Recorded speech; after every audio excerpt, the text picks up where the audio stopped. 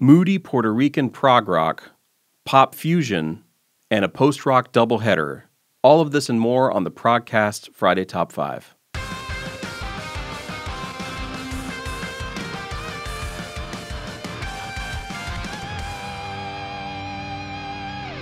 Good morning, prog fans. It is Friday, November 20th. I'm your host, Randy Salo, and you are listening to the Progcast Friday Top 5. Every Friday, a lot of new music comes out, which can be hard to get through, so my co-host Dario and I sift through all of this stuff, pull out 5 new releases that we think you'll like, and present them on this show.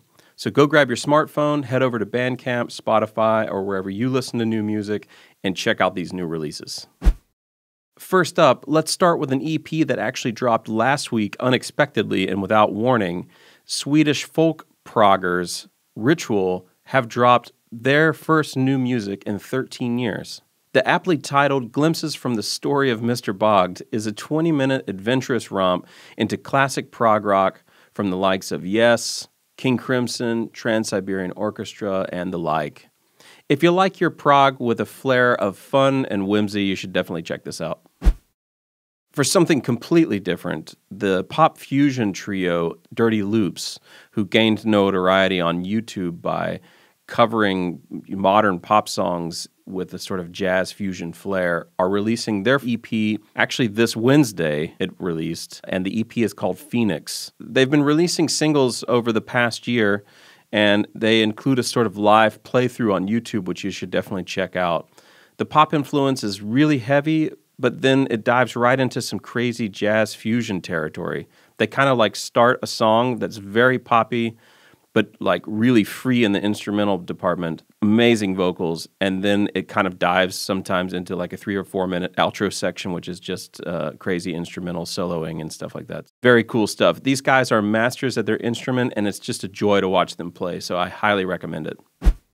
If you like your prog rock dark and moody, then I highly suggest you check out the new long player from Puerto Rico's Avandra. It's called Skylighting.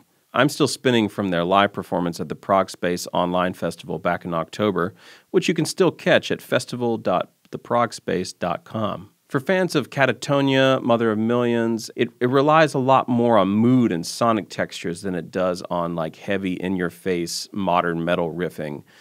This record really vibes.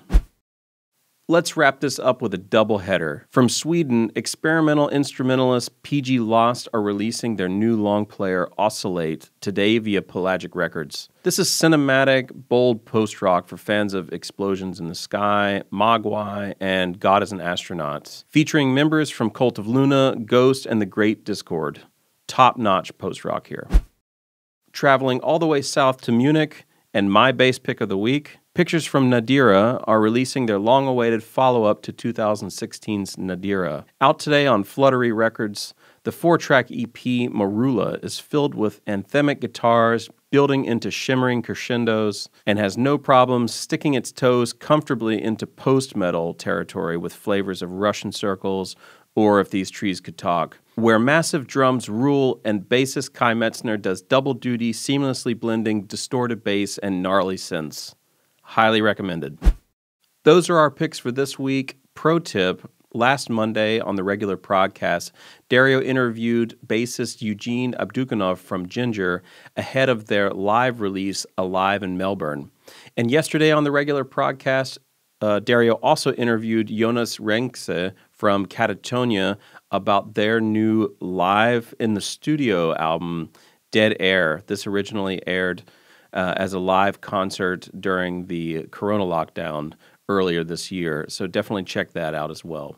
If you like the show, please rate and review us wherever you listen to this podcast.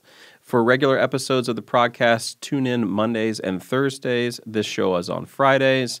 If you want more written reviews and interviews, including a new deep dive into the Aryan discography, check out theprogspace.com. This has been the Progcast Friday Top 5. I've been Randy Salo. You've been awesome. See you next Friday, prog fans.